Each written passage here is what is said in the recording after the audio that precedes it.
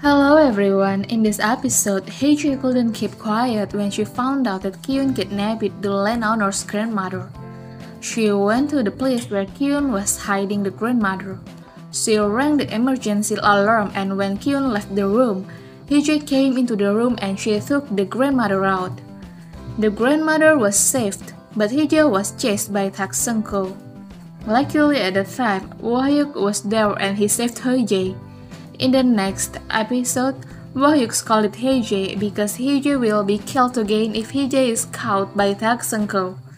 Then in this preview, Heiji really can't stand Kyun anymore who is so shameless. She must quickly find Jang-sung and reveal to the world everything Kyun has done. Meanwhile, Hyerim starts to suspect Heiji.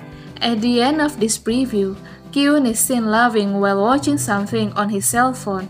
I'm worried that Kyun installed CCTV outside the secret room, and I'm worried that Kyun laughed because he sees Heiji who keeps coming into the secret room and trying to open the door.